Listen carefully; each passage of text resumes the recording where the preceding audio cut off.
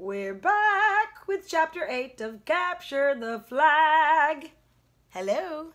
Good morning or afternoon or whatever time you are watching this video. I know you all have to watch at different times when computers or iPads are available. So, hello. Here we go. I'm so excited to find out. Do you think it was Jose's mom? Let's find out. Okay, Chapter 8. Dude, can you imagine if she did it? Oh, there's Henry right off the bat, right? I'll start again. Dude, can you imagine if she did it? Your mom would be like some kind of genius. Henry and the others half walked, half ran to keep up with Jose's march down the B terminal hallway. I mean, it's awesome. That flag must have had alarms and everything. So for her to... Jose whirled around with his finger pointing, almost poked Henry in the chest.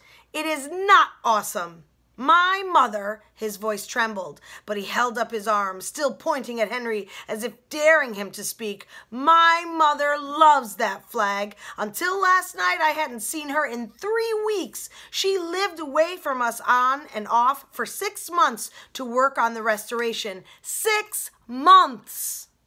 Henry took a small step back, but Jose stepped forward to meet him. She'd never take that flag from the chamber. Never. She loves that flag as much as she loves me, he finished quietly. Henry stepped back again, and this time Jose let him go. I didn't mean it like that, Henry said. I just meant, you know, whoever did it, not your mom. But whoever must have done some cool stuff to get it out. He looked down at the game prism in his hand, like secret spy stuff, only in real life. Well, you ought to think before you say things like that. How would you like to go 3 weeks without seeing your mom? Henry blinked. My mom died 3 years ago.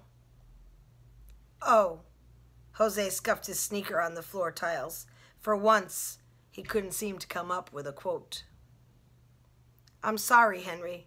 Anna put her hands in her pockets, then took them out again.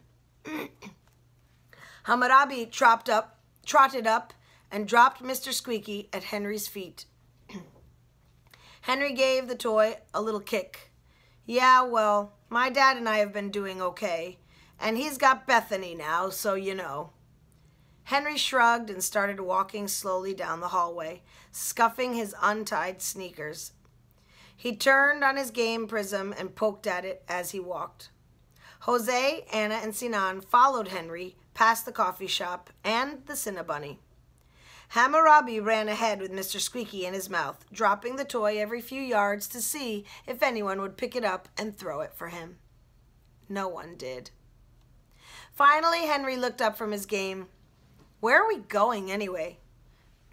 Jose shrugged. I was going to walk around and, I don't know, anything seems better than just sitting at the gate. I have an idea, Anna said. We should check on that snake arm guy from the restaurant. He's on my suspect list. And you know, Henry's right. Whoever did this must have studied the security system and wanted the flag. No, needed it. Needed it enough to risk everything. Anna stopped in front of the Pickersgill Diner, where the dinner line snaked into the hallway and turned to Henry. The dog can't go in, so I think you should wait here with Sinan and Hammurabi. Jose and I will go back to investigate. The diner was even busier now, with more waitresses carrying bigger, fuller trays of hamburgers. Excuse me, Anna said, squeezing past a lady with a stroller near the front of the line. We're not eating. We just need to see someone really quick. She pulled Jose into the corner by the hostess stand so they could look for Snake Arm. He's probably not back yet from wherever he went, but maybe someone will have some information. The kitchen door swung open, and the pink-haired hostess stepped up to them. She held a pile of menus. How many? We don't need a table, Jose said. We're just wondering about someone. Anna stood on her toes and tried to see into the kitchen, but the door swung shut. The man who was here before, with the tattoo? Claude Pickersgill? He owns the place, but he left. And you need to leave too if you're not ordering. We're busy. The hostess shooed Anna and Jose back towards the door with her menus. Do you know where he went? Anna asked. Said he had to go home early. Go home early? Anna turned her head to the window where the snow was falling so thick and fast the planes on the runway were just ghosts covered in white. I thought the roads were closed. Is he coming back? Anna called over her shoulder after they'd been ushered all the way back to the hallway. Who knows? The hostess held up menus to the next couple in line. Table for two? There's definitely something up with that guy, Anna said as she and Jose left the diner. They found Henry and Sinan sitting in side-by-side shoe-shine chairs, leaning together over Henry's game prism. The shoe-shine guy was nowhere to be found, but Hammurabi was sniffing at Henry's sneakers as if he might lick it clean. Henry looked up. Oh, hey, did you find the flag? That guy had it hidden in the restaurant silverware drawer, didn't he? Sinan snickered, and even Hammurabi seemed to have a sort of smirk on his face. Anna folded her arms. You can laugh all you want, but I think that snake arm guy is hiding something. There's no way he just left to go home in the middle of all of this. Anna gestured towards the window. No, that doesn't really add up, Jose agreed. But we can't go running around out there trying to track him down. I'm afraid we bit off more than we could chew here. Sinan's face lit up, and he pulled a sketch pad from his pocket. While he drew, Henry chased his game prism bank robbers. Jose patted Hammurabi's head thoughtfully, while Hammurabi looked longingly at the doggy bags being carried out of the Pickersgill diner. Anna stared out the window at the fat snowflakes.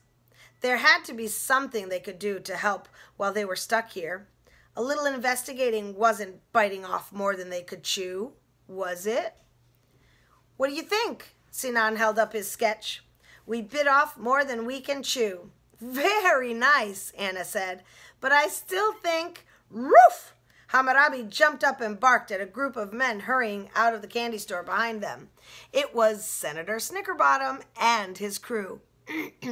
Good boy, Hammurabi, Anna said. Maybe I can finish my interview. She headed for the men, but then she stopped and turned. Look, she whispered, it's him. They could see half of Snake Arm's face sticking out from behind a big rack of gummy worms at the candy store entrance. He kept his body hidden, but peered down the hallway as Snickerbottom and his men walked away. Then Snake Arm looked around, came out from behind the rack, and ran into the electronics store next door. He's following Snickerbottom, Henry said, finally looking up from his game. Sure enough, Snake Arm reappeared, half hidden behind a stack of remote control airplanes, and peered down the hall. Ducking in and out behind book displays and candy counters, Snake Arm tailed the senator and his men past 4 more stores. Well, forget the bank robbers then. Henry stood up from the shoeshine chair and tucked his game into his pocket. We've got a real-life suspect to chase now. That's it. That's the end of the chapter. And I decided I'm not going to show you the we bit off more than we can chew because I'm going to give you a challenge. All right, so your challenge is to draw a picture that represents that we bit off more than we can chew, and take a picture of it and put it into the comments, or I'll make this one an assignment so you can add it to your assignment like it was your assignment, okay? And then I will show you, once I see lots of pictures, I will show you what it really looked like, okay? Because if I show it to you, you might just kind of copy it, and I want to see what you come up with. Can't wait. All right, I look forward to seeing your comments, and I enjoy checking your schoolwork every day. I like to give you some thoughts and ideas on how to improve. I hope that you're looking back at your assignments, because even after you've done them, I give you suggestions to fix them. And I clicked on the button that allows you to go back and unsubmit so that you can fix things and resubmit if you'd like, okay? And if you can't resubmit, just in the comments underneath, fix it and recopy it and paste it, and then I can see your changes, okay? All right, guys, keep up the good work, and I will see you tomorrow. Bye.